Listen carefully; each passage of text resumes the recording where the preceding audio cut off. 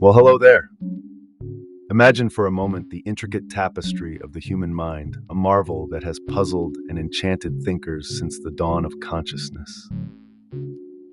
Now, what if I told you that this tapestry is not merely a complex network of connections, but an entire universe within us, waiting to be explored?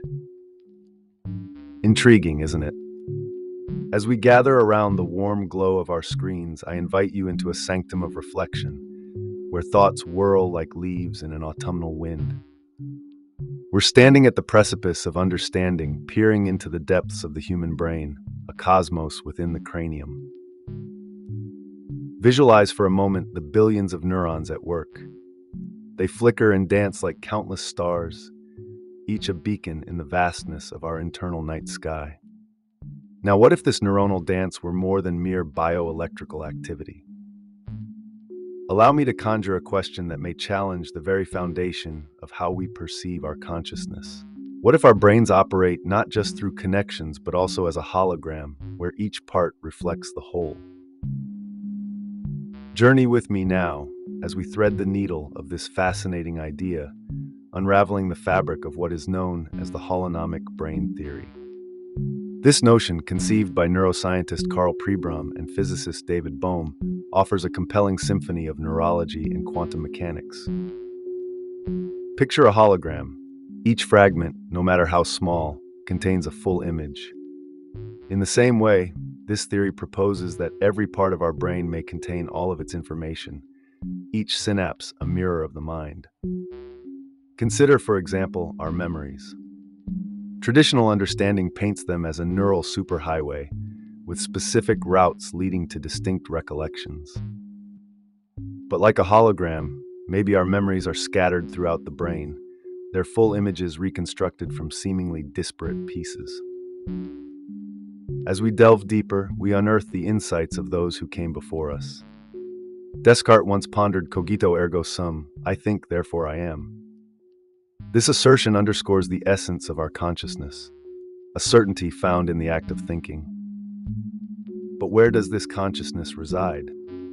Pribram's collaboration with Bohm suggests that our consciousness isn't localized to one region, but perhaps pervasive, much like the interference patterns in a holographic image. The plot thickens as we consider Bohm's own words. Deep down, the consciousness of mankind is one. This is a virtual certainty, because even in the vacuum, matter is one. And if we don't see this, it's because we are blinding ourselves to it. A bold claim, suggesting a unity of consciousness, akin to the interconnectedness within a holographic brain. The historical footprints lead us further back to Plato and his allegory of the cave. Mankind, perceiving shadows on the wall, understood reality only through a narrow lens. Our current understanding of the brain might just be our own shadows on the wall, assumptions of linearity in a world that works quite differently. Let us then examine an ethical conundrum that breathes life into our discussion. Picture a future where the holonomic brain theory changes not just our understanding of thought, but of personal identity. If our minds are akin to holograms, what implications might this hold for concepts of the self or free will? Does it broaden or diminish our sense of autonomy and moral responsibility?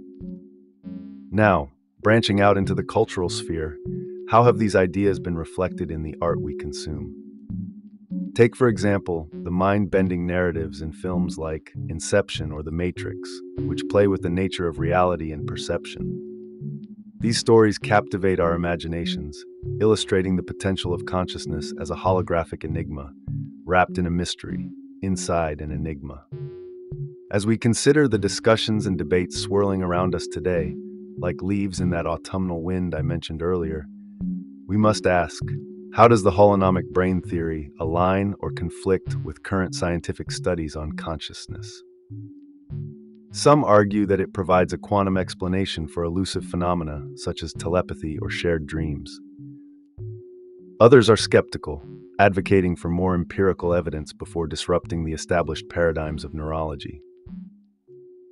Nonetheless, the relevance of this theory cannot be understated.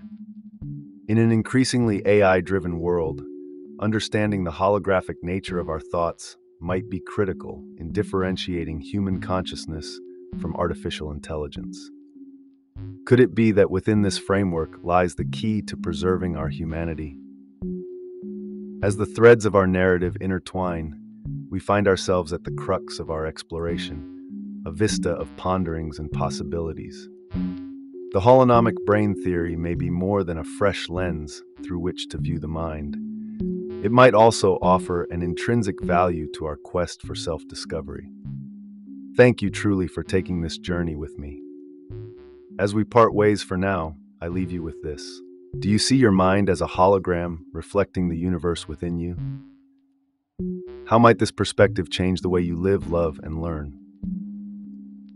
And so, with a heart full of inquiry and a mind brimming with thoughts as vast as the cosmos, I bid you farewell. May your quest for knowledge be as boundless as the stars, and may the universe within you always guide your path. Remember, every great journey begins with the courage to question. So until we meet again, keep contemplating, keep questioning, and above all, keep exploring the boundless depths of your own personal universe.